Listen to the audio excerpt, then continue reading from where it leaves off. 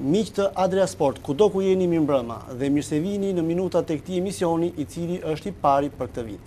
E nisim këtë emision të parë me futbollin, ku do të flasim për ekipin e parë të Teutës si dhe Akademinë e futbollit të këtij klubi.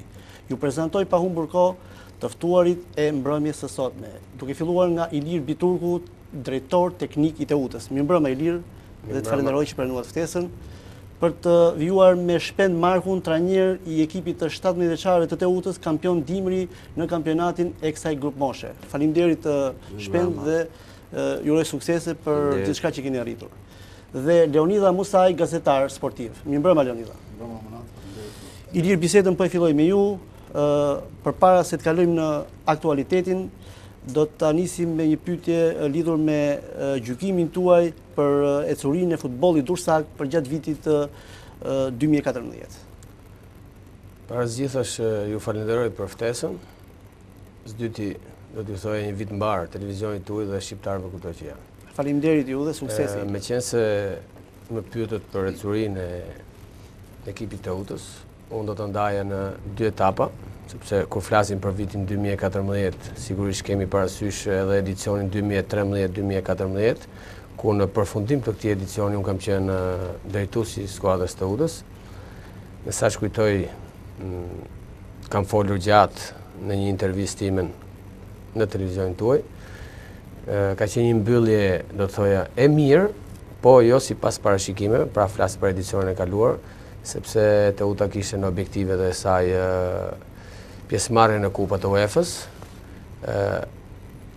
Nuk mori pjesë në Kupat e UEFA-s, thjesht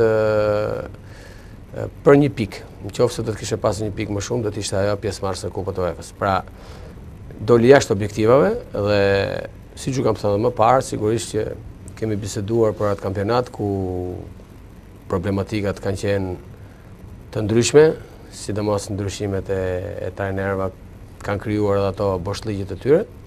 Dhe në fund fare dolëm jashtë objektivave me pikë barabarta me Laçin, mos gaboj. Dhe nuk morëm pjesë në Kupat e UEFA-s. Ndërsa për sa i përket edicionit vazhdim, ekipin e Teutës e ka drejtuar i minjohur Hasan Liga. Mendimi im personal, ky është thjesht mendim i një njeriu që merret me sport dhe nuk besoj që do të ndikoj. Teuta nisi një kampionat me 10 skuadra, ndryshe nga i vitit kaluar, me përforcime, krijoi një grup të ri futbollistësh, një skuadër të re, ku objektivat sigurisht ishin të tjera, nuk ishin objektivat që kemi pasur në edicionin e kaluar. Mendimi im personal për mos t'u zgjatur në këtë periudhë, sepse nuk është pjesë të cilën duhet ta flasun, Teuta ka gabuar në dy ndeshje. Në ndeshjen me Elbasanin në shtëpi dhe në ndeshjen me Vllaznin. Pra këto dy ndeshje Teuta i ka gabuar, mendim personal, ndërsa për pjesën tjetër unë mendoj që ekipet e superiorës ishin forcuar mirë, duke qenë sepse kampionati ndryshoi formulën e tij, u bë me 10 skuadra, që të gjitha kishin përforcime të mira, jo se Teuta nuk kishte, por Teuta nuk doli aty ku duhej. Dhe kjo për shkak të asaj që ne në gjuhën e futbollit themi që për të krijuar identitet duhet edhe kohë. Duhet kohë, duhet durim, duhen dhe lojtarë. Me sa duket pjesa e lojtarëve që erdhi nuk u përshtat siç duhej me Teutën, pra erdhën dhe rezultatet në mënyrë konsekutive. Ndërsa përsa i përket pjesës finale, sigurisht që unë vazhdoj të jem pjesë e stafit të Teutës me një detyrë tjetër, në mbështetje gjithmonë të një kolegu të nderuar, siç është Gentian Begeja, ish futbollist i Teutës, një figurë e njohur. Në 4 ndeshje, mos gaboj, 4 apo 5 ndeshje, sigurisht që Teuta nuk ka patur ecurinë e duhur, por ne e dinim shumë mirë, sepse kishim përballë në ndeshjet që kemi zhvilluar, kishim përballë kundërshtar shumë të fortë. Kemi filluar me Partizanin, kemi bërë një ndeshje shumë mirë, ndeshje kompetitive do ta quaja, por në atë ndeshje sigurisht që fati nuk ishte me ne, jemi ndërshkuar me një gabim, do thoja më shumë të një reparti, nuk do thoja individual. Partizani u tregua shumë, si them, goditi në ato momente dhe fitoi ndeshjen. Patëm mundësi ta barazonin, nuk du t'i rikthehem tyre, por domethënë ai ishte si ndeshje e parë ku skuadra prodhoi lojë, por sigurisht ne na duheshin rezultatet. Rezultati nuk erdhi. Dhe më pas kemi pasur ndeshje të vështira, ndeshje me Skënderbeun, ku skuadra, siç thashë më parë, ka luajtur mirë, ka qenë në një gjendje të mirë si fizike ashtu edhe tekniko-taktike, por kur ndodhesh në situata të rëndomta psikologjike, ku vjen mas 3-4 humbjesh, sigurisht që nuk është e lehtë të rigjesh vetveten. Mendoj që kemi rimarrë vetveten në ndeshjen me Apolloninë e Fierit në Durrës, ku e kishim rival direkt, do thoja, sepse në ato ujëra ishim në ujëra të ftohta, duhet shkëputeshim nga ky rival. Fituam, bindshëm flas jo për rezultatin, po bindshëm flas për mënyrën se si u zhvillua ndeshja, ekipi kundërshtar nuk rrezikoi asnjëherë në portën tonë, dhe aktualisht ndodhemi 7 pikë larg kësaj zone, pra zona e ftohtë, flas për Elbasanin dhe Fierin. Ka filluar një punë e mirë, me ndryshime, sigurisht ndryshime e kam fjalën për lojtarët, kemi marrë lojtarë të ri. ILIR, më fal, përpara se të kalojmë te aktualiteti. Kjo që sapo thash vlen për ekipin e parë. Po përsa i takon futbollit ndërsak në tërësi, si do ta vlerësoni? A ka pasur ngjarje të rëndësishme në futbollin ndërsak përgjatë vitit që sapo lan pas? Patjetër që ka patur ngjarje të rëndësishme. Ju pak më parë përmendët përveç futbollit të ekipit parë, pra flasim për maksimalen, është ajo që shikohet dhe rishikohet nga njerëzit, por një pjesë e mirë e sportazhëve dursak ndjek me vëmendje edhe Akademinë e futbollit të Teutës. Ju e përmendët mirë. Akademia e futbollit të Teutës realisht ka vite që është formuar, por gjatë edicionit 2014 ka bërë një riformim të ri me pjesëmarrjen e më shumë futbollistëve të ri, duke filluar nga moshat 5 deri në 19 vjeç, por njëkohësisht rrisia e kësaj akademie është dhe formimi i ekipit të femrave, që për herë të parë gati një muaj e gjysmë që kemi një ekip femrash, por në të njëjtën kohë nuk do të lë pa përmendur ekipin e Teutës B. Është viti i dytë që në Durrës kemi ekipin e Teutës B, ku unë do të thoja është një risi për futbollistët e ri. Pra flas për futbollistët e ri, të cilët ju maron ose ju skadon afati, që normalisht jo të gjithë gjen hapësira në për ekipet e para, por ju jepet një shans tjetër. Dikur, në kohën kur unë luaj futboll, ka qenë ekipet shpresa, sot nuk quhen ekipe shpresa, por ne i kemi ofru mundësinë që këto futbollistë të mos digjen, po të riluajnë përsëri tek Teuta B, e cila sot ndodhet në kategorinë e dytë. Ndërsa përsa i përket ngjarjeve dhe evenimenteve të rëndësishme, unë do të thoja që në Akademinë e futbollit të Teuta punohet në mënyrë cilësore.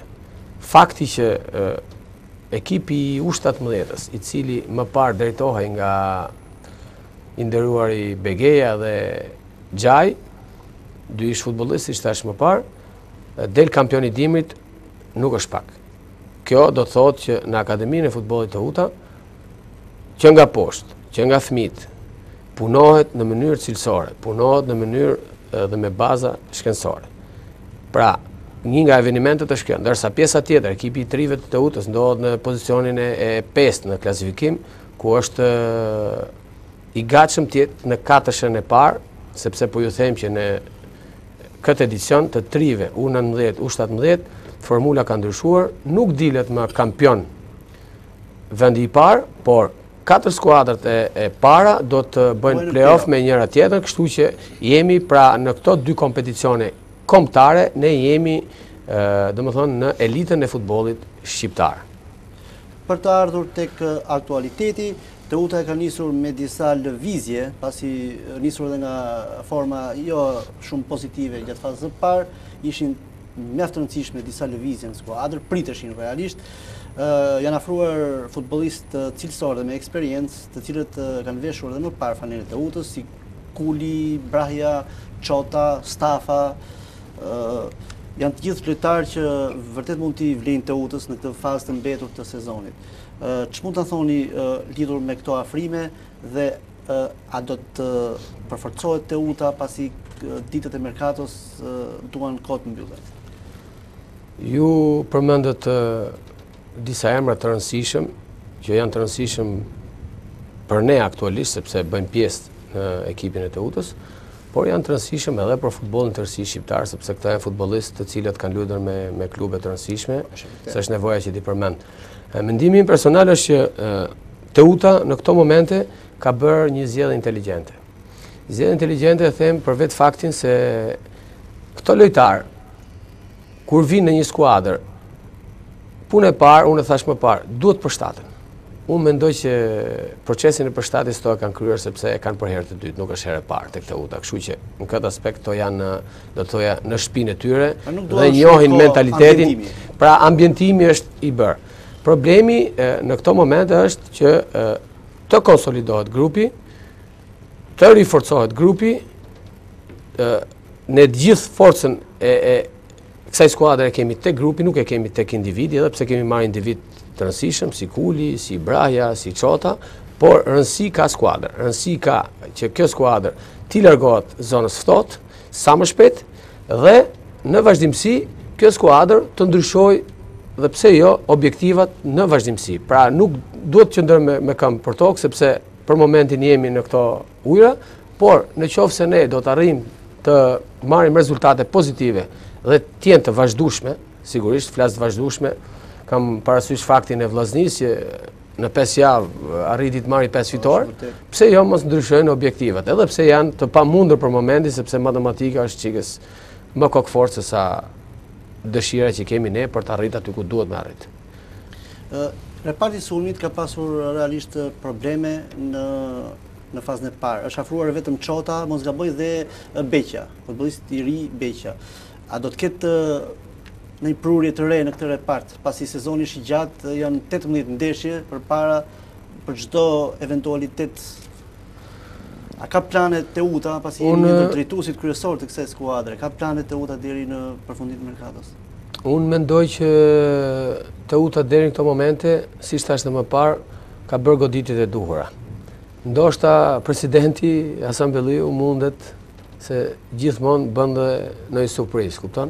Nëse do bëhet në një surprizë e këndshme që do të jetë cilësore, sigurisht cilësore, do t'i themi gjithmonë faleminderit. Por megjithatë edhe me këto që kemi, mendoj që Teuta ka rregulluar disi ekuilibrat në skuadër, sepse nuk është se kemi marrë vetëm lojtarë në një repart, por kemi marrë lojtarë në të 3 repartet ku ne sigurisht kemi patur problemet tona, domethënë flas që nga fillimi i kampionatit. Ju përmendët shënimin e golit, e kam përmendur edhe unë në intervistat e mia mbas ndeshjes, por të jemi realist, goli gjithmonë i kërkohet sulmuesit. Ndërsa unë do të thoja që goli është edhe prodhimi i lojës. Kështu që për ta nxjerrë sulmuesin përpara portës, sigurisht që duhet punojë gjithë skuadra. Kështu që gjithmonë barra i bën sulmuesit, por mendimi im personal është që nuk është vetëm problemi i golit, por Teuta gjatë fazës parë dhe të dytë, po të shikojmë statistikat, sepse duhet t'i ndjekim çik mirë, shikojmë që ka marrë dhe shumë gola. Patjetër. Pra në të dyja fazat, do të jemi realist dhe do të jemi objektiv, në të dyja fazat sigurisht që ka pas çediment. Dhe duke pat parasysh të dy këto faktorë, pra si shënimi i golit ka qenë i vakat, por edhe marrja e golit, unë mendoj që diçka nuk ka shkuar mirë në mekanizmin e skuadrës tonë. Dhe me marrjen e këtyre lojtarëve, unë kam bindjen që Teuta do të jetë më ekuilibruar, më racionale, do të jetë më pragmatiste dhe do dalin nga kjo situatë ku ndodhet dhe do të rikthej, jam i bindur, do të rikthej nëse do të arrijë rezultate, por edhe do të luajë mirë. Shenjat e parë i dhanë ndeshje miqësore me Tiranën, do të rikthej dhe pse jo tifozët e saj, të cilët për hir të vërtetës kanë munguar, janë shumë objektiv, ndoshta kanë të drejtë dhe ne ju kërkojmë ndjes, por futbolli është i tillë, oscilacionet në futboll njihen. Pretendojmë që kemi një teut ndryshe në këto momente që flasim. Kampionati don edhe 2 javë, nga ky moment që unë flas, dhe po përgatitemi seriozisht që të jemi kompetitiv. Leonidha, në syrin e një gazetari, si shikoni lëvizjet e para tek teuta? Ke fjalë për lëvizjet e para në merkato apo lëvizjet e para në merkato, sigurisht. Kanë ardhur 5 lojtarë deri tani, bëhet fjalë për Beqin, stafën, siç e përmendet Biturku, Çotën,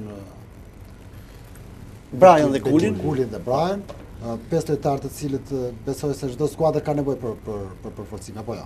Sigurisht, gjithë jemi koshient për fakt. Qoftë për aq më tepër në pozicionin ku ndodhi Teuta. Po sigurisht. Teuta ka traditë futbollin shqiptar. Patjetër. Dhe janë 5 lojtarë të cilët unë kam përshtypjen se do të bëjnë punë skuadrës së Teutës për pjesën e mbetur të sezonit, por për mendimin tim personal, sigurisht do i kishte edhe lojtarë më të mirë të cilët mund t'ia ishin afruar Teutës. Lojtarët janë shumë të pjekur, lojtarët që kanë ardhur si Bekim Kuli apo dhe mbrojtësi, por Braja, por kam përshtypjen se Teutës i duhet një shtys më fort, pra një fizik për të organizuar edhe pak më tepër. Pra në repartin mes fushës ke në repartin mes fushës, unë pash edhe Kulin dje gjatë pardje, më falni, gjatë Misorës me Tiranën. Loja e Teutës që ndryshuar totalisht nga ajo pjesë e parë e sezonit, dhe themi për 2 fazat e kaluara, por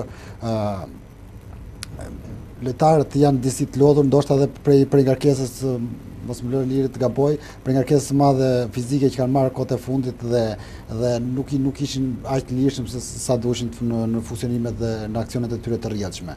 Pash një Teutë po flasim për merkaton, por lojtarët të cilët erdhën gjatë merkatos së fundit ishin të gjithë në lojë gjatë ndeshjes me Tiranën dhe aty u pa dhe cilësitë e tyre, le të themi. Por kam përshtypjen se janë lojtarë të cilët do t'i bëj punë shumë skuadrës Teutës. Duke filluar nga Çota. Çota nisi shumë mirë ndeshjen e tij të parë pas rikthimit pas disa kohësh në Durrës, sepse të gjithë lojtarët si për koincidencë të fatit, si Braja, Kuli apo edhe Çota, Stafa apo dhe Beqja ka qenë lojtar ende i Teutës, që edhe mborç te skuadra e Besës Kavajës, por të gjithë lojtarët kanë qenë pjesë e skuadrës Teutës në të shkuarën dhe për mendimin tim nuk e kanë shumë të vështirë për të përshtatur me grupin. Por ajo që pash në ndeshje me Tiranën ishte se ishte një Teutë më agresive, një Teutë që luante pa frikë, jo sikur se luante në pjesën e parë të sezonit. Gjatë 2 fazave të para ishte një Teutë që unë kam thënë shpesh edhe këtu që nuk pëlqente as pak, qoftë në mënyra se si lunte, qoftë në mënyra organizimit të skuadrës, sepse skuadra me trajnerin e parë luante, nuk kam asnjë lidhje me trajnerin, por luante me skema të ndryshme, herë me një sulmues duke u mbrojtur edhe atëherë kur nuk ishte për të mbrojtur, si përballë skuadrave si Fieri apo si Elbasani, të cilat janë skuadra nën peshën e Teutës, qoftë si tradit, po edhe për gjendjen e tyre aktuale. Me ardhin dy herë kanë mundur Teutën. Dy skuadra që ju thoni që është nën peshë, Apollonia eliminoi nga Kupa, ka fituar në Fier, dhe Elbasani fitoi 0-2 në Durrës. Aty do të dalë sepse këtu ishte problemi i 2 fazave të parë, 2 fazave le ta themi të para të skuadrës gjysmës kampionatit, sepse skuadra nuk arriti të gjente mënyrën e duhur për të fituar një ndeshje. Fitonte një ndeshje dhe humbte 6 tjera, barazonte 4 dhe nuk kishte ecuri. Pra që në fillim të ndeshjes, sekondat e para, u dukte që skuadra ishte e frikur dhe e merrte me shumë përtesë edhe lojën. Ajo që unë pash dia apo dhe gjatë afrimit ose restaurimit të stafit teknik, le të themi, pa e them në thonjë dhe ikjet sa Hasan Likës, sepse nuk funksionoi si duhej skuadra dhe një staf i ri teknik. Shohim pra një Teutë krejt ndryshe, që ndeshjen e parë u dha rezultatet jo me fitore apo me pikë, por me lojë që në Korç. Skuadra u fut me personalitet në fushën e lojës, sepse tekniku Begia dhe stafi i ri teknik i skuadrës Teutës funksionon me skemën 4-3-3 dhe është një skemë që mua më tërheq shumë. Po ILIR? Atëherë me qenë se Leonidha futet disi edhe thellë në probleme taktike, më bëhet qefi. Gazetari i vjetër sportiv.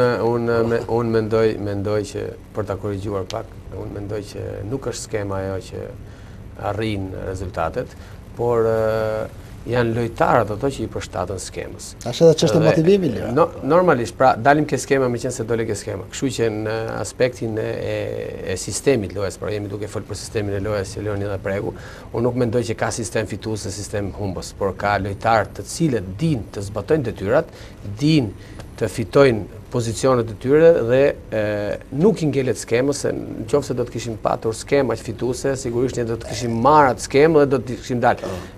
Ndërsa pjesa tjetër që thotë unë mbështetja ka një replikë të shumë të vogël, falë. Pam ndeshjen me Tiranën apo jo?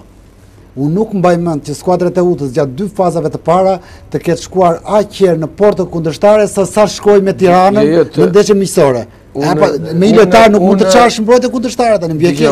Unë jo e kisha më shumë në aspektin profesional. Pra dal ke skema dhe e mbështet. Sigurisht nuk ka skemë fituese sepse ato. Por ajo që unë mendoj, sepse kam qenë thashë herë, kam qenë trajneri të Utës në edicionin e kaluar, njëkohësisht jam drejtues teknik I kësaj skuadre mas periudhës që siç tham, zoti Lika që për mua është një ndër specialistët më të mirë, pavarësisht futbolli I njeh këto oscilacione. Pra, I qëndroj fjalës që motivimi I skuadrës në momentin që skuadrën e mori Gentian Begeja, sigurisht që është diçka tjetër. Është diçka tjetër sepse këtu duhet të theksoj dhe duhet të mësoj faktit që Begeja është një djalë I cili është lindur, rritur dhe ka luajtur futbollin e Durrës. Pra, njeh mirë mentalitetin, pra njihte mirë një pjesë të lojtarëve të cilët ishin lojtarë të cilët ai ka patur në ekipet e trive dhe sigurisht kjo është pjesa plus që në momentet që ne po flasim, pjesa plus që I shtohet, pra një diçka që I shtohet te Utës nga ana pozitive. Ndërsa për sa I përket rezultateve, unë thash edhe një herë tjetër, nuk është se ne si staf I ri kemi bërë rezultate pozitive. Ne kemi bërë një ndryshim për sa I përket mënyrës së lojës, për sa I përket mentalitetit, agresivitetit, pra kërkojmë që skuadra të luajë me personalitet, skuadra të jetë jo inferiore kundrejt një kundërshtari që mund të jetë. Po kjo pra është çështja, kjo është çështja. Çështja është që ka ndryshuar diçka për sa I përket. Kjo nuk ka ndryshuar vetëm gjatë garës, por kjo ka ndryshuar edhe gjatë duke filluar nga dita e parë e stërvitjes, ku kërkohet impenjim maksimal, ku kërkohet luftë sportive. Ti vetë the fillim të emisionit që ne kërkojmë të rikthejmë sportdashtin Durrësak në shkatës aty, por nuk sihet sportdashti Durrësak, zoti Biturku duke mos skorruar rezultate dhe duke qëndruar ti gjatë gjithë 90 minutave në fushën tënde dhe duke kërcënuar me absolute. Unë do t'ju thoja që ju jeni dëshmitar dhe I keni parë ndeshjet e Utës, paktën nga momenti që po flasim. Sigurisht që Teuta është më agresive. Është më agresive, Teuta është më me personalitet, flasim realitetin. Sigurisht që Çedimendi ka qenë në pjesën e cilësisë. Po janë të njëjtët lojtarë. Të njëjtët lojtarë, sigurisht diçka është shtuar, pra është shtuar lufta. Po çfarë u shtua? Këtë më zbuloti mua. Tash unë nuk kam marrë të analizoj se unë po ju them thjesht, pra meqense se më dole ke problemi I skemës, sigurisht që Teuta sot luan 4-3-3, pra luan me një mbështetje maksimale kur e ka topin zotrim. Pra nuk ka vetëm 3 sulmues, por ka mbështetjen edhe 2 apo 3 me fushorëve, të cilët vazhdimisht gjenden, qofse kemi parasysh edhe ndeshjen me Tiranë. Kam një pyetje për të dy profesorët e nderuar. Skuadra është më e rrezikshme në fazën sulmuese, ofensive, le të themi, siç njihet ndryshe në botën e futbollit, kur sulmon me 3 lojtar apo kur ka një pyk të vetme?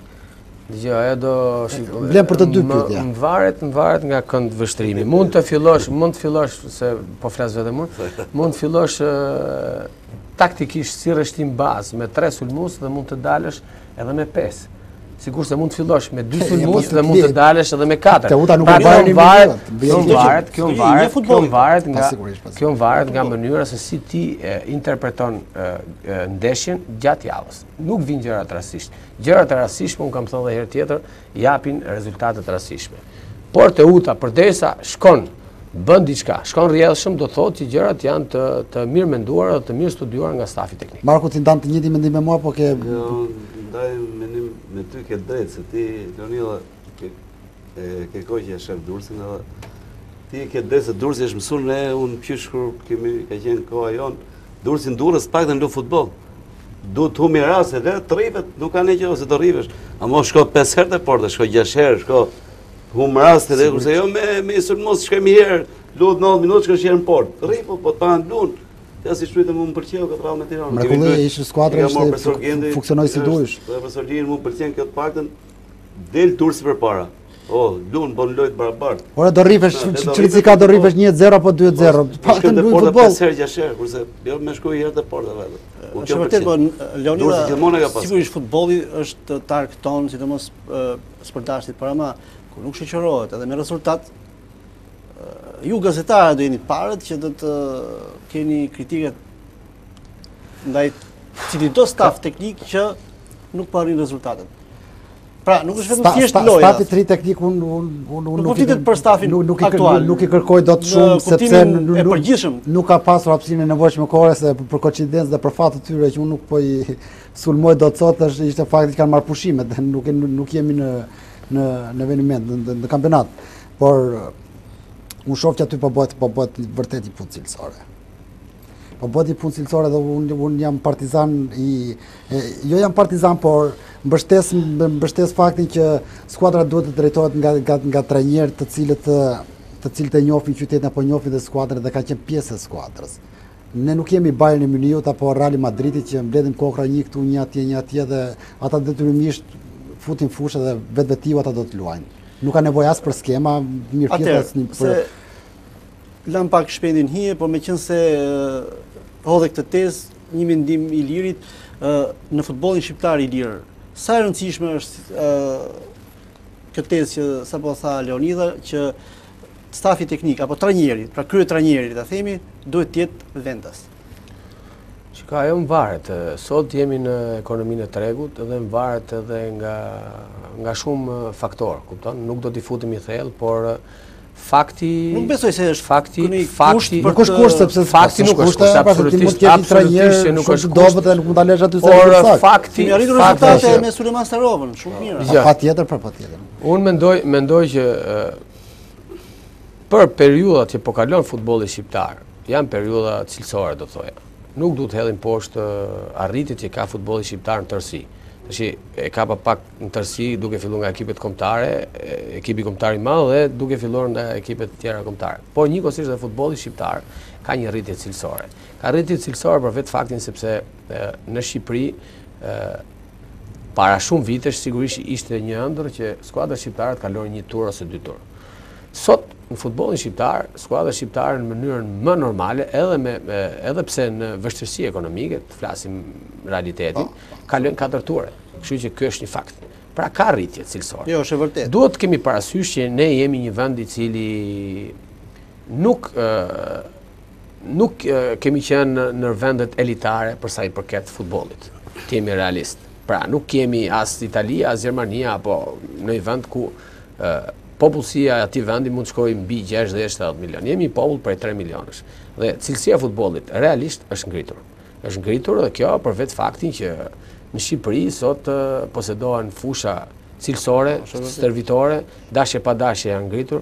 Sot në Shqipëri trajnerët e futbollit janë më cilësorë se sa të dikurshmit. Te e the me bindje të plot dhe me kompetencë plot, ju garantoj për këtë, sepse është bërë një punë e mirë edhe nga Federata Shqiptare, jemi realist, për rritjen cilësore, për përmirësimin e aftësive të trajnerëve, ku trajnerët sot janë të kualifikuar jo vetëm nga Federata Shqiptare, por edhe nga institucione siç është UEFA, ku pra në farë mënyrë tezën e nuk e hedh poshtë, por kjo thash është si them, është diçka që duhet rishikuar çik më gjerë, sepse varet edhe nga buxheti.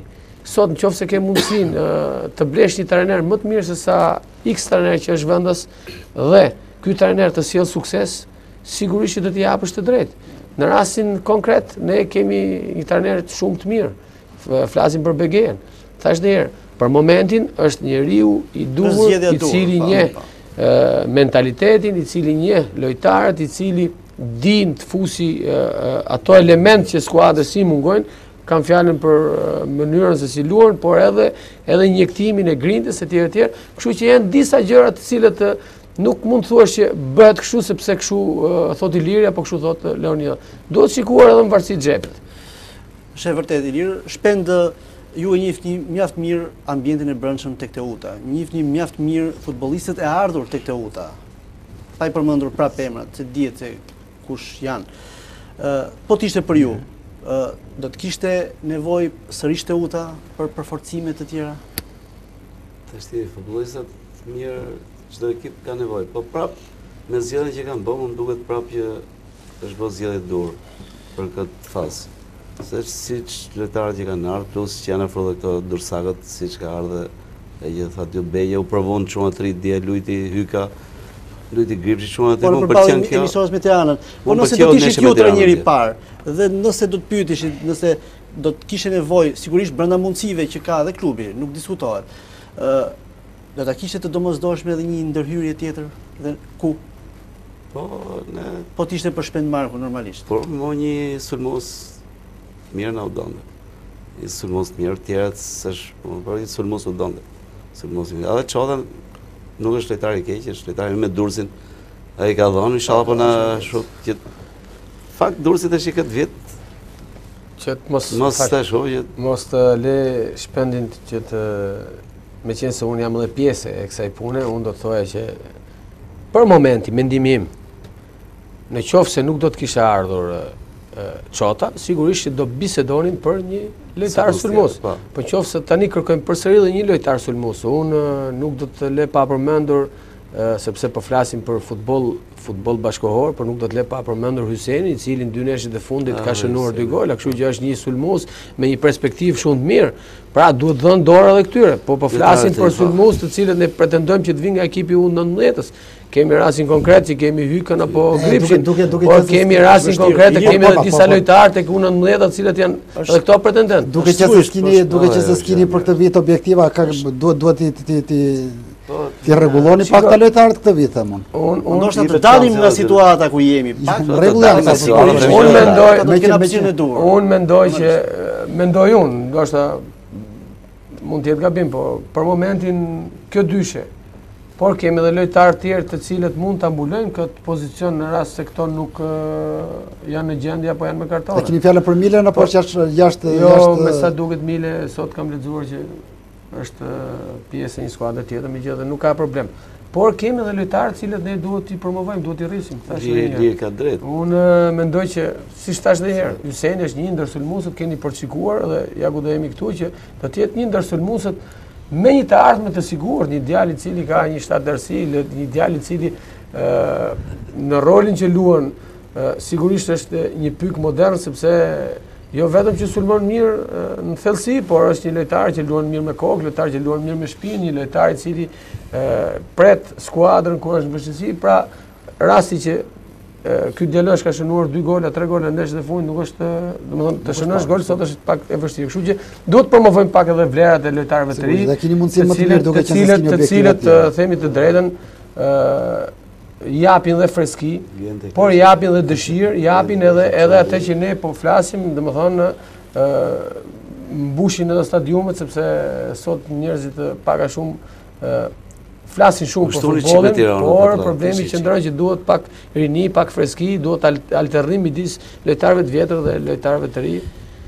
Sigurisht është shumë e rëndësishme një gëshëtim i tillë. Por dalja nga situata është, besoj se është detyra e parë i lirë, apo jo? Dalja nga kjo situatë ku ndodhemi. Pastaj duke u konsoliduar disi, edhe hapësira për të rinë pa diskutim që të jetë më e madhe.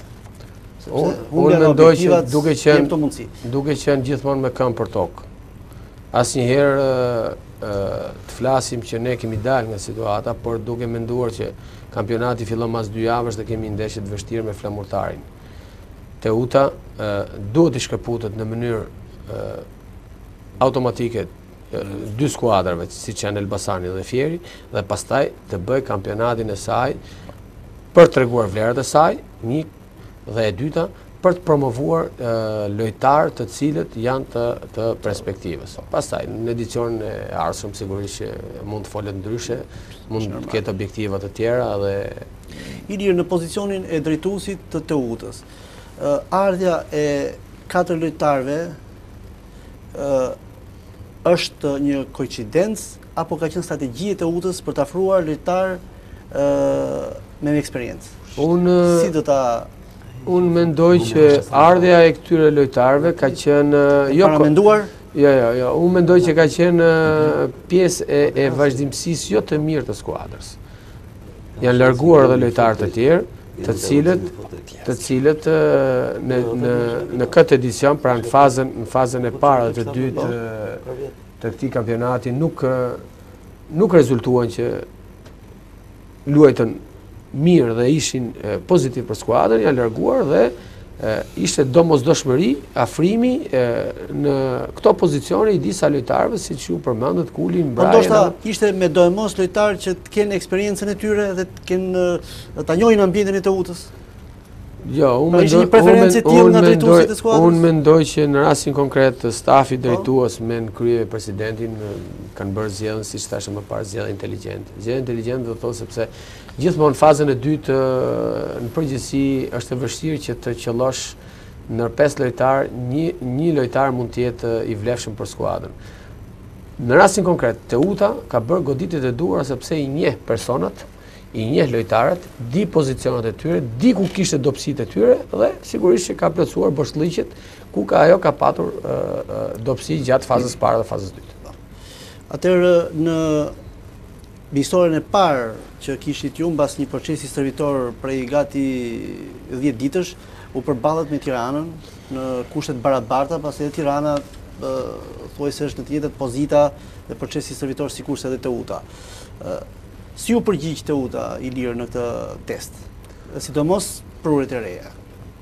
Unë mendoj që më shumë se një test, kjo ka shërbyer edhe si pjesë e stërvitshmërisë së Teutës, sepse jemi në fazën përgatitore, pra në këto 2 javë skuadra po ngarkohet fizikisht, sigurisht po punon mirë edhe në komponentë të tjerë tekniko-taktik, por të jemi realist dhe objektiv, si thashë më përpara, nuk duhet të kënaqemi. Kemi bërë një ndeshje të shkëlqyer, thash mu duk sikur ishte ndeshje kampionati, për nga mënyra se si u luajt, për nga intensiteti dhe ritmi që pati gara, por duhet kemi parasysh që ndryshojnë shumë gjëra për sa i përket kampionatit. Qofse Teuta, thash një herë, ndeshjen e parë, ndeshjen e dytë që e ka në shtëpi, do të marrë rezultate pozitive dhe do të ketë vazhdimësi, atëherë do flasim ndryshe.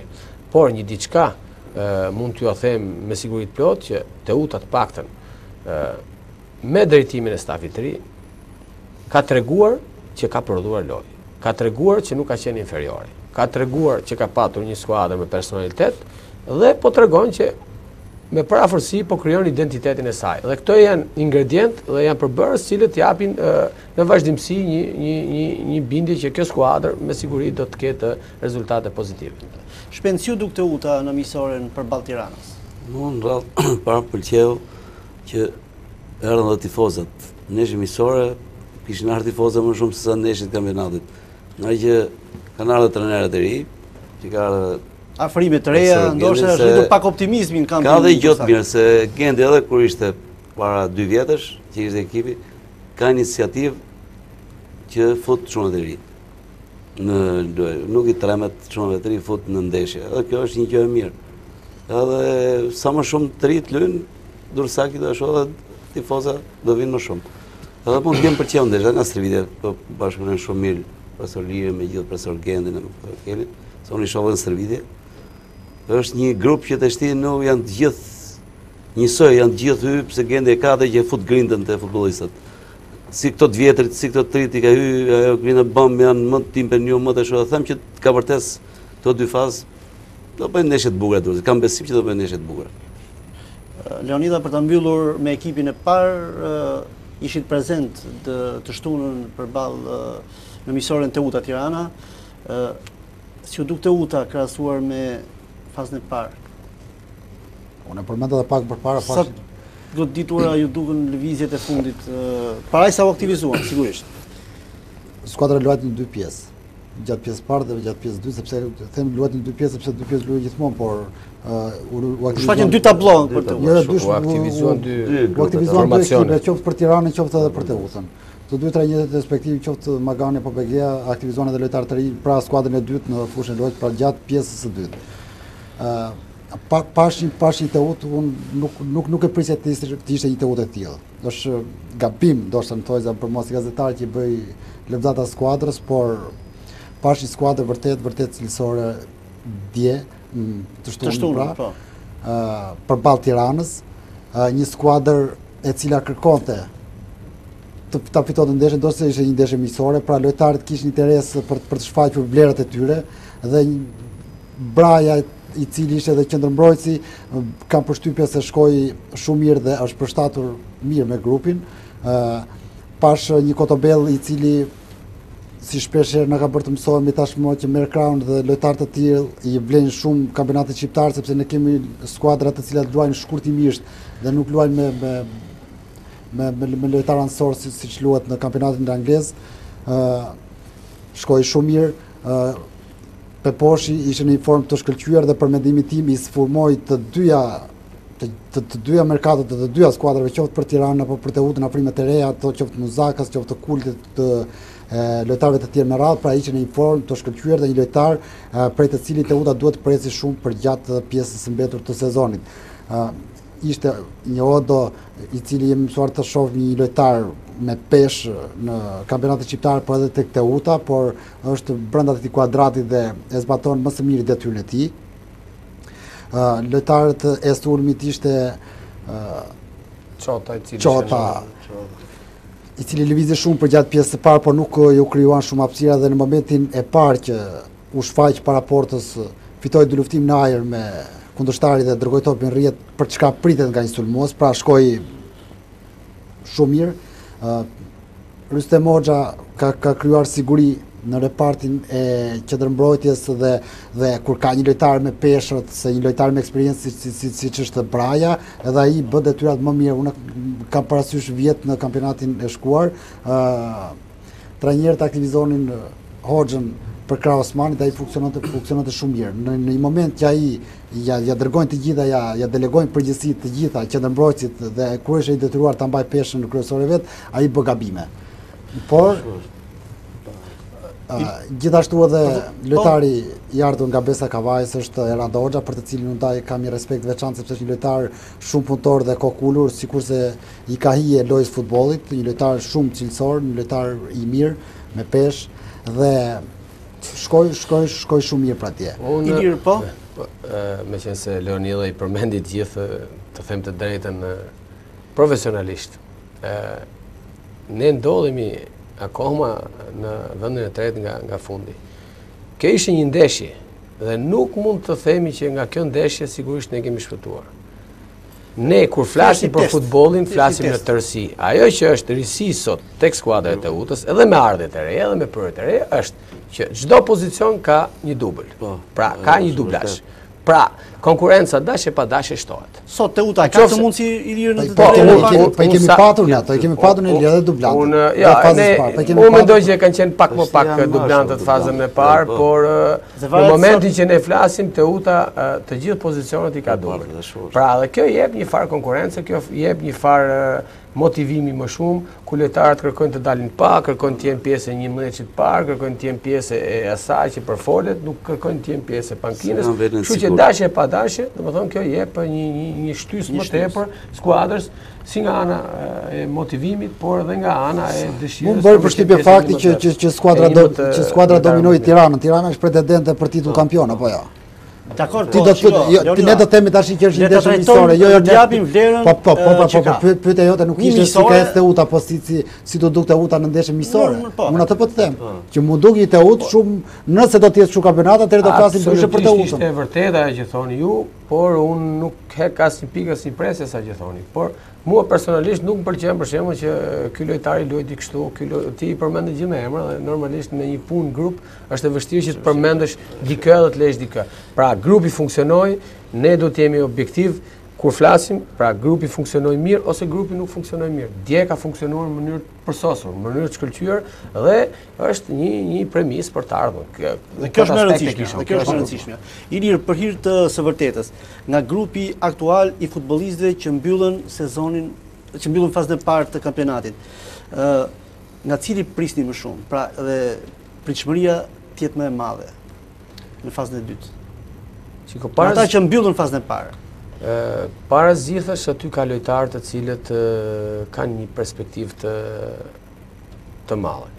Flas për lojtarët e ri, sepse pjesa e lojtarëve të cilët e kanë kryer stazhin e tyre, ne kërkojmë që të përmirësohen dhe të rriten në mënyrë që cilësia e tyre të ndikojë pozitivisht në ekonominë e skuadrës.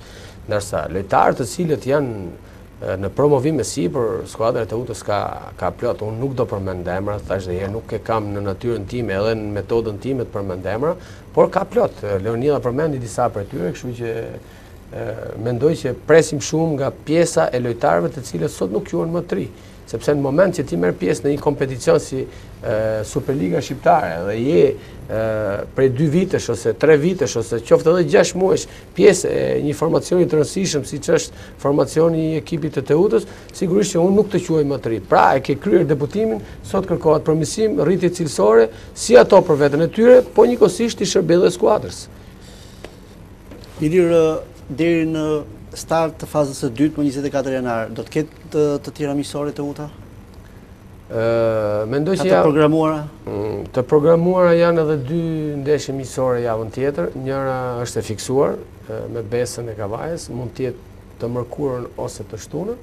Në varësi të saj ndeshje do të jetë dhe tjetër. Pra janë edhe 2 ndeshje miqësore ku do të shikojmë gjendjen fizike, po edhe tekniko-taktike të futbollistëve, dhe në fund fare do bëhet vlerësimi për ndeshjen me Flamurtarin, ku lojtarët të cilët do të jenë më në formë, lojtarët të cilët do t'i përshtaten qoftë edhe asaj ndeshje, sepse është ndeshje transfer, do të jenë edhe pjesë e formacionit bazë të ekipit të Teutës. Keni qenë i vëmendshëm në këto ditë merkatoje edhe me atë çka kanë bërë skuadrat rivale me Teutën, sa i takon përforcimeve, sa ju ka interesuar juve, pasi sigurisht edhe kjo pjesë e strategjisë është normalisht për të parë lëvizjet e rivalëve. Unë përditësohem me gazetat, i lexoj ato, por sigurisht fokusimi im maksimal është tek Teuta. Të shikosh në shtëpinë e tjetrit është pak më e lehtë sepse kemi edhe natyrën ne. Por problemi është shikojmë problemet që kemi ne. Pra ku i kemi ne problemet në shtëpinë tonë. Ne mendoj që për momentin i kemi kryer disa detyra të cilët duheshin kryer. Marrja e lojtarëve është pozitive, lojtarët si thash më parë janë përshtatur ose kanë qenë të përshtatur, janë pjesë e grupit, njohin shumë gjëra, kështu që fokusimi i stafit drejtues, sigurisht edhe i trajnerit, është tek Teuta. Pjesa tjetër sigurisht që dikush i bën llogaritë e tij në fund fare është finalja klasifikimit që tregon normalisht.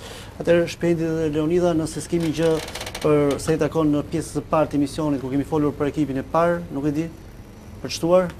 Rregull, urojmë sukses në fazën e dytë. Natyrisht kjo mbetet normalisht. Për të kaluar te pjesa e dytë e emisionit, siç e thash edhe në hyrje, është Akademia e Futbollit Teuta, e cila funksionon prej disa vitesh, por siç e tha ILIR, ka pasur një riorganizim, le ta themi, gjatë këtij viti, ku janë bërë disa ndërhyrje që në përpjekje sigurisht për të arritur cilësinë e futbollit dursak. Ku ka konsistuar më tepër këto ndryshime dhe pritshmëria që do të ketë për rritjen dhe ardhmërinë e futbollit dursak? Para zgjidhjes unë ju thash që Akademia e Futbollit Teuta ka ekzistuar dhe mendoj që edhe në vitet e kaluara ka qenë ndër akademitë cilësore, sepse ka nxjerr futbollistë. Por ajo që sot realisht po zhvillohet në Akademinë e Futbollit Teuta është diçka më bashkëkohore dhe më cilësore për sa i përket mënyrës dhe rikonstruktimit të kësaj akademie, duke filluar që nga baza. Unë në një intervistë timën që kishim bashkë para 2 javësh, ju kam përmendur që është nisur një punë me baza shkencore në të gjitha drejtimet. Kemi parasysh që sot në Akademinë e Futbollit Teuta kemi më shumë se 250 futbollistë të moshave të ndryshme, duke filluar që nga mosha minimale që është 5 vjeç, pra kemi të datlinës 2010. Dhe kjo është risi, apo jo? Unë mendoj që është një risi, sepse ka qenë tabu dikur në vitet e mëparme që 5 vjeç apo 6 vjeç të fillosh futbollin, pra sot ne kemi një bazë të shëndosh ku ne pretendojmë që në vitet që vinë të rritemi te kjo bazë, pra aktualisht po punojmë në mënyrë masive, sepse nuk mund të flasim sot në moshën 5 vjeç, 6 vjeç, 7 vjeç që këtu do të kemi, domethënë, shumë futbollista, por ajo që është pjesa themelore është edukimi i këtyre fëmijëve, edukimi fizik, por edukimi si fëmijë të cilët nesër në një të ardhme, nëse këto nuk do arrijnë të bëhen futbollistë, sigurisht nga futbolli do kenë marrë ABC-n apo bazat e shëndoshta të një njeriu që kërkohet në ditët e sotme. Pra, në Akademinë e Futbollit, si thashë, nisa me bazën, kemi trajner cilësor, unë ju kam thënë edhe herë tjetër dhe kam fatin dhe jam i privilegjuar që punoj në Akademinë e Futbollit të UTA si drejtues i kësaj akademie me figura të larta të futbollit Dursak, diku Lokomotiva, kam thënë, të cilët kanë një dëshirë dhe një pasion të jashtëzakonshëm. Unë do përmend nga baza, do thoya një ndër specialistët më të mirë, jo Dursak, po edhe në rang vendi, Edmond Zallën, një ndër njerëzit më pasional që i ka dhënë shumë futbollit qytetit të Durrësit, sot po punon, do thoya, shumë fort për rritjen e këtij brezi. Edhe ka grup moshën më të vogël. Ka grup moshën më të vogël. Aty është puna çik më e vështirë. Ku unë do të thoja sot mund ta rendisim ndër skuadrat më të mira në Ballkan, sepse punohet në mënyrë më profesionale. Njëkohësisht do përmendja njerëz cilësorë që kemi sot trajner në ekip në Akademinë e Futbollit, kemi figura të larta. Kemi Maksut Leshtenin, kemi Lutfi Sejdinin, kemi Kentian Begejn, cili sot është ke ekipi parë, Mikel Gjaj, portierat, punojmë edhe për portierat me Shtamën dhe Kaplanin, kemi SHPEND Markun, kemi trajner të ri të cilët sapo kanë filluar karrierën e tyre, por kanë një dëshirë, pra kanë një angazhim maksimal, gjë e cila nuk ndodh në akademitë e tjera. Ne kemi skuadra fqinje afër dhe dëgjohemi njëra tjetrën. Pra, kjo është bazë e shëndoshtë, sepse këto njerëz janë marrë gjithë jetën me futboll. Kanë qenë ish futbollista, ish specialista dhe sot, edhe pse në një moshë, do të thoja, nuk është moshë e madhe, vazhdojnë me përkushtim të japin futbollin. Ajo nuk do të thotë gjë lira se do ndërhyj pak tani, nuk do të thotë gjë thjesht marrë me sportin gjithë jetën, thjesht një trajner i mirë, ne kemi Mourinho që ka qenë një lojtar.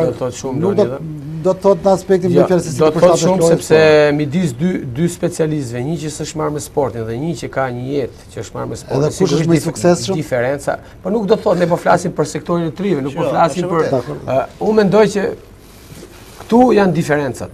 Qofse një njeri nuk është marrë me sportin, sot kërkon të bëhet trajner dhe mund të futet në pesë gjëra bazë mund. Ja, nuk ka lidhje me gjërat bazë, sepse futbolli është një proces i gjatë ku nëse duam të futemi futbollit profesionist, sigurisht që duhen njerëz me cilësi në bazë. Leonidha, nëse ti ishe ashtu, do ishim shumë trajnera që do të vinin. Jo, nuk mund të janë shumë trajnera që mund, sepse atje janë 5 apo 6 janë, ata do janë, mos janë këta do janë 5 tjerë, po. Jo, kemi mbi 15 trajnerë në Akademinë e Futbollit, 17 trajnerë në Akademinë. Unë e thash këtë sepse ti mund të thuash që mund të jetë dikush tjetër që nuk ka luajtur futboll, por mund të bëhet trajner i mirë. Dhe unë këtë nuk e heq, domethënë mund të bëhet trajner, por unë po flas për Akademinë e Futbollit, pra ABC-n e futbollit, nuk mund ta mësoj një njerëz që nuk ka luajtur futboll. Një njerëz që nuk njeh ndoshta edhe parametrat e topit. Po mund t'ia mësoj një njerëz që ka luajtur futboll, një njerëz i cili ka prekur me dorë gjatë gjithë jetës, gjatë gjithë karrierës së tij. Pra këtu e kisha ke akademia, ka ABC. Pastaj trajnera me pasion mund bëhen, ne kemi shembull sa dush në botë që janë bërë trajnerë të mëdhenj. Për ta dhënë si element në këtë emision për gjithçka që është bërë në Akademinë e Futbollit të UTA, të paktën më aq sa vlerësoj, është një vlerësim shumë i madh edhe nga ish portieri i Kontares dhe i Skënderbeut Jani Kaçi, i cili ka dhënë vlerësimin maksimal për gjithçka që bëhet në futbollin e të UTA-s. E vlerësoj maksimalisht. Duke krahasuar madje edhe me Skënderbeun e tij, që sot është, domethënë, ti e ke fjalë për ekipin e parë apo për akademinë? Flas për në përgjithësi për futbollin që bëhet në këtë qytet. Vlerësoj më tepër futbollin që bëhet tek Teuta sesa atë që ndodh në Unë kam dëgjuar intervistën e Janikacit dhe sigurisht që është kënaqësi që të marrësh lozhe nga një ish futbollist i madh dhe sot është trajner. Por ne që jemi në fushën e futbollit i prekim gjithë realitetet. Ne shkojmë luajmë Korçë, ne shkojmë luajmë në Elbasan, luajmë në Tiranë. Ju ja them me bindje të plotë që Akademia e Futbollit Teuta, duke filluar nga baza, që thash më parë, e deri tek Teuta B, është ndër më të mirat, ose mos me thënë që është më e mira në rang vendi. Meqenëse se unë harrova pa përmendur faktin që në Akademinë e Futbollit Teuta sot kemi promovuar edhe futbollin e femrave, kjo është një tjetër risi që i shtohet futbollit dursak. Besoj vitin tjetër edhe ky ekip femrash do të jetë në kampionatin e futbollit femrave. Patjetër do të marrë pjesë në kampionatin kombëtar të femrave, i cili zhvillohet në rang vendi, janë 12 skuadra. Ka masivitet meqenëse ra fjala tek futbolli femrave, afrohen femra që duan të angazhohen me futboll, si është situata? Në momentet e para ka qenë shumë e vështirë, por sa kemi filluar punën, sigurisht sot kemi gati 20 vajza të datëlindjes 2000-2001, të cilat stërviten rregullisht nga trajnerët e akademisë. Kush është trajneri aktual i trajneri aktual është Julian Fezga dhe e nderuara Zamira, më falni për mbiemrin, por Zamira është një mësuese. Pra kemi një mashkull dhe një femër, pra kemi 2 trajnerë. Dhe kjo është një zgjedhje mjaft e mirë. Dhe ekipi më i suksesshëm i Akademisë së Futbollit Teuta, Zamira Koçi. Zamira Koçi, fal. Dhe ekipi më i suksesshëm i Akademisë së Futbollit Teuta, padyshim në këtë sezon ka qenë ekipi i 17 vjeçarëve, drejtuar siç e thatë ju nga Gentian Begeja dhe në javët e fundit e merr SHPEND MARKU. SHPEND, ç'mund të na thuash për ecurinë e këtij ekipi? Çfarë e dalloi këtë grup futbollistësh nga skuadrat e tjera? Të paktën për gjatë pjesës së parë të kampionatit. Rradh parë ishte një kënaqësi e madhe të punosh me ato çuna, se tash ato janë rrit aty te akademia, unë kam qesh kanë qenë 7-8 vjeç ato që i njoh. Se ju keni punuar me grupet më të vogla. Me mosha. Edhe shumica aty në futbollistë janë që kanë dalë nga akademia jonë aty, që unë thash i kam rrit nga mosha 8 vjeç, 9 vjeç. Janë lojtarë që kanë luajtur bashkë me njëri tjetrin, ishte një kënaqësi shumë e madhe të punosh me ato djem. Janë shumë djem të mirë, plus që është bërë një punë shumë e mirë të ato çuna. Ishte kënaqësi shumë e madhe të punosh me punu me ato lojtarë.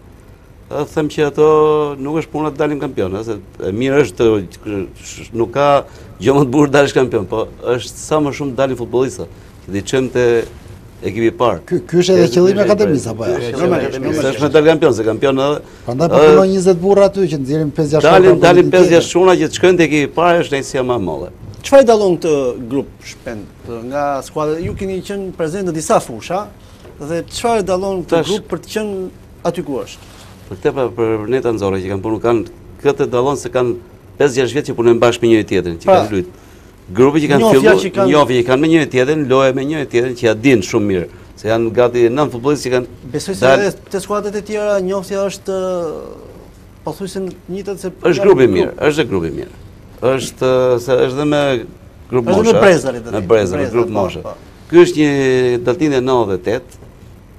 98-99 është një grup moshe shumë e mirë. Këto janë mësuar qysh me 12 vjeçarët kampion të zonale, me 15 vjeçarët kampion, po ky grup. Tash me 17 vjeçarët prapë me ekip rang kombëtar, domethënë. Ky është një rang më i lartë. Sa nga këta kampionët absolut ju pas keni aty në skuadër janë të gatshëm për skuadrën e Teutës, duke marrë parasysh faktin që kanë ngelur edhe shumë pak, le të themi një sezon apo një sezon e gjysmë që ata të bëjnë pjesë e skuadrës të Teutës. Se do kalon nga aty do kalon edhe 3. Një vit pra, edhe 18 vjeç pastaj do të jesh në rallë të skuadrës parë. Në ky grup them që të paktën shkojnë 4-5 futbollistë ekip parë. Kam besim te ky grup më. Janë lojtarë talentuar që them që do shkojnë te ekipi parë. Kanë bum, janë lojtarë cilësor apo janë talente çfarë janë? Cilësor, talente, janë 4-5 kohra, mos i përmend me emra. Se do harrojmë një emër. Harrojmë një emër nga radhë qyshte portierit e Ivata, është Inaxhi, Vila, Përkeqi, Hajdini, janë 5-6 çuna që janë shumë, them që me punë, pa punë zbohet janë, me punë siç janë të punu, them që të shkojnë skuadra e parë. Shpend e keni filluar stërvitjen për fazën e dytë? Po, kemi filluar, s'ku ka pushim, kemi filluar që me datë 5. Datë 5, një javë fiks kemi bërë që kemi fillu stërvitjen me çunat. Si e shikon Ecurin në fazën e dytë? Them që do ta majmë. Edhe kosha juaj do t'jetë me playoff? Me playoff.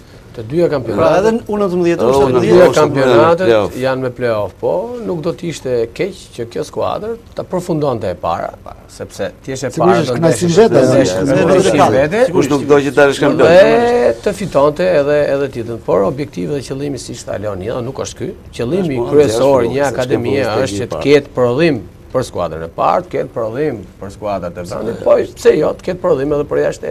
Përderisa punohet me cilësi, unë thash duhet pak kohë, duhet pak durim. Nuk bëhen futboll është një proces i gjatë, nuk bëhen me orë dhe me minuta, as me javë, as me vite, por do një punë shumë të madhe dhe në fund fare kush është ai që e ka atë fat, sepse duhet edhe fat është pjesë e lojës, të arrin nivelet larta, siç po arrin sot futbollistë të ndryshëm shqiptar, ku gazetat po që ne lexojmë ditë ditës, jo Cikaleshi, jo Vajushi, jo, pra janë lojtarë cilët janë rritur në akademi. Futbolli shqiptar, kështu që futbolli shqiptar, i rikthehem asaj që ju thash më parë, ka një rritje cilësore. Dashje pa dashje ka rritje cilësore. Rritje cilësore japin trajnerët, rritje cilësore jep organizimi i akademive, siç është kjo e Teutës, por rritje cilësore japin edhe vetë futbollistët të cilët kërkojnë nga vetja e tyre, duke filluar nga puna, duke filluar nga regjimi, nga ushqimi, nga sakrifica që ato bëjnë, sepse nuk është e lehtë sot të dalësh në majtë të piramidës, nga baza, dalësh në majtë të piramidës lojtar nga akademia e Teutës, nga akademia e Tiranës etj. Pra duhet një punë kolosale. Shpend, si shikoni kampionatin e kësaj grup moshe? Në pikpamja cilësore, ju shikoni shumë ekipe. Si shikoni? Ka shumë ekipe të mira. Si u duket? Siç është Vlora, ka ekip shumë të mirë, Shkodra, Tirana.